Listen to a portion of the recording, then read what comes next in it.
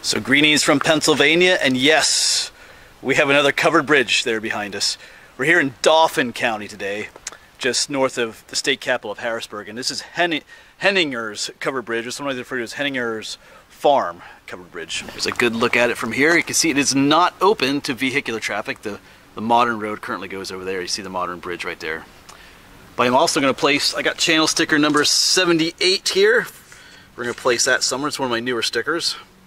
So we'll find a place somewhere here to stash that one. Alright, so let's go up and take a look. Won't have to worry about getting hit by a car in this one. Because the last couple ones I visited out in Bedford and Somerset County were pretty tame too as far as traffic goes. But they do have some information for it here. This is the last covered bridge in Dauphin County standing in its original location. We'll talk about that in a moment. Constructed in about 1880. I saw a date about 1850 as well, so I find that to be quite common with these bridges. The dates are kind of a lot of discrepancy with the dates, but it was reconstructed in 2003 after a fire. The bridge has a burr arch truss as its structural support system. Like all covered bridges, it is roofed and sided to protect the decking and trusses from weather.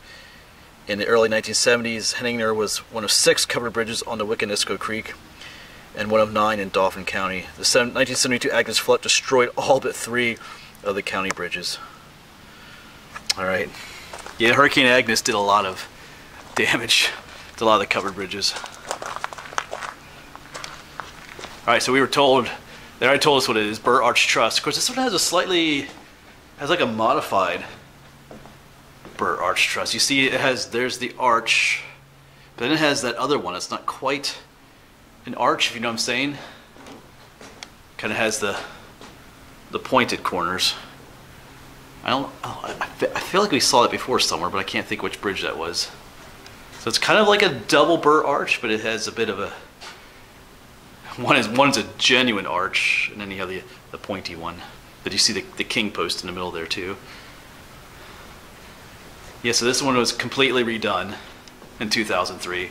Yeah, in 2000, someone set it on fire and did heavy damage, I guess, to the point where they just replaced the entire thing, because all this wood looks new, nothing looks original.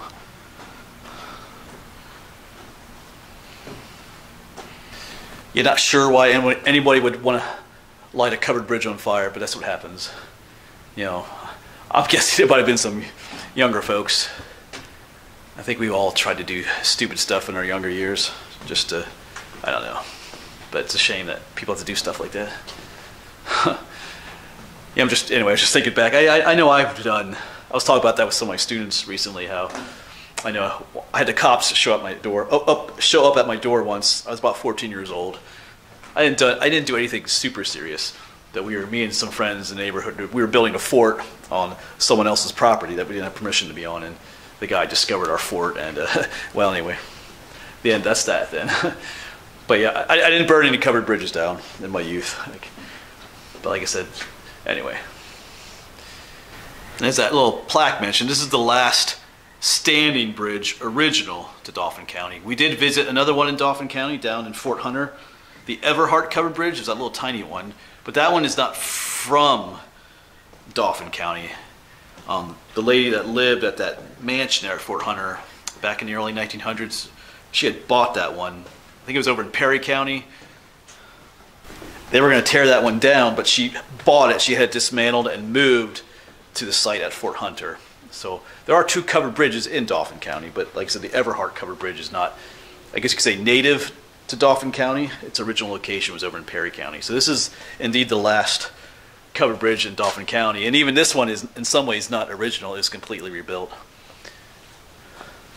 So another look at it from this side. I think we'll try to get maybe over there somewhere to get like the good thumbnail shot of it. But let's go down below. This is the Womelsdorf Creek. I don't know, can we get, we want to check out what's underneath. I don't know if this is the best location to go underneath. Let me turn you off. I think I can get down there. Yeah, so this one doesn't have any steel beams underneath. There was no need to put them on because it's just it wasn't open to vehicular traffic, but I got some fire sirens going off back there. But yeah, oh yeah, it's about 72 feet long. I forgot to mention that too. Alright, still looking for a place to put that channel sticker too. Gotta watch your step in here if you want to step on the edge.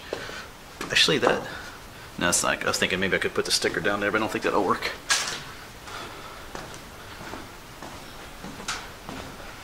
So this bridge has never actually seen any vehicular traffic at all because it's a rebuilt one. Although I must say the floor planks feel a lot more... I wonder if these were original. These have a much older feel than... You can see the difference in the color between the floorboards and the rebuilt part. Alright, let's go down here. This looks like a trail. See if we can get a view of the bridge from down to creek.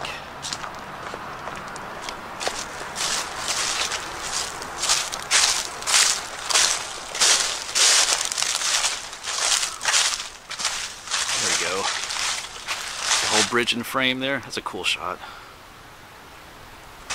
And I think I found a spot for the channel sticker too. There's an old stump right down there. So here's where you park. You kind of pull in here and park. And of course here's the bridge. And there's a little trail that comes down here. Kind of brings you down to the creek area up here. And right here, where the bank starts to go down, there's an old rotted out stump right here. I think I'm going to stick the channel sticker down in here. Crumple it up too much. Down in there, and then we'll just cover it up with some leaves and debris and stuff. And that's where she is, number 68. I mean 78. And as always, you know the deal. If you're the one that comes and gets channel sticker number 78, if you can go ahead and shoot me an email or a message on Facebook or something and let me know you found it. And also if you could send me a picture too of yourself finding it, that way I can share it in a future video like I always try to do. Alright, but I do like that shot from down here in the woods. Goes right down there's that rotted tree stump. Let's get some other shots. Let's go out this way. Get some different views of this bridge.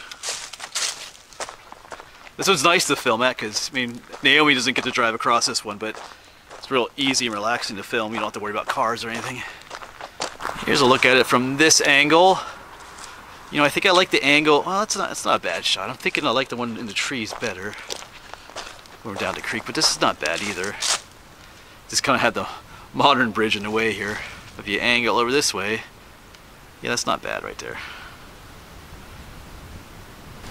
But I'm glad they rebuilt this one. I know sometimes people wonder why spend the money and the time to rebuild this. It's not even being used anymore by vehicles, but you know, it's part of the history. You know, especially this one because it's the last one in Dauphin County, original to Dauphin County. And I think I mentioned this before, but I know I talked that with my students before. We were talking about like, is it worth the time and money to preserve, you know, endangered animals? You know what? You know, we think what's one bird or one salamander somewhere that gets extinct. But the problem is, if you get that attitude, one by one, they're all gone. Like I said, there's over 200 covered bridges in Pennsylvania, but if one by one we just kind of let them go, because hey, it's just a covered bridge, there's still, you know, there's 200 of them. As time goes on, there's less and less, and all of a sudden there's hardly any. Anybody's like, where did they go? Where did they go? Well, it's because no one cared, and one by one they disappear, you know. So I think it's important to preserve things like this. I feel like I said that in the previous video, but I'll say it again. That's a beautiful spot here too. I mean, they have a picnic table on this side. This side, I guess you could park up here. I know someone was just up here earlier, but I don't really think. I think they prefer you parked on the other side where it's all nice stony and gravel to park. And there's a picnic table over there too. Nice little spot. But yeah, beautiful little section of creek. Yeah, the coloring of the creek is a little off. That's because the Wiccanisco Creek drains some coal mining lands. I think a lot of that's that abandoned mine drainage water. That's why it's a little bit off color. So I doubt there's any fish living down in there. There's Naomi back there. She might be pouting a little bit. She doesn't get to drive across this one. But yeah. Beautiful, just beautiful timber work. Alright, but I think that'll be it for me today. Got a couple of places filmed today. We finished Dauphin County too. We've got the 2 covered bridges in Dauphin County. We're closing in on 50 covered bridges. I forget which number this is. Maybe I'll put it down below. But we're closing in on 50 covered bridges. Even when we hit 50, we're only a quarter of the way done. So yeah, still a lot more to do. I know some of you like these covered bridge videos, and some of you probably don't as much. But I'm starting to enjoy it more and more. It's kind of a goal of mine, like I said, to get to all of them, and it's turning out to be quite a task. All right, but as always, thanks for coming along, and hopefully we'll see you on the next one.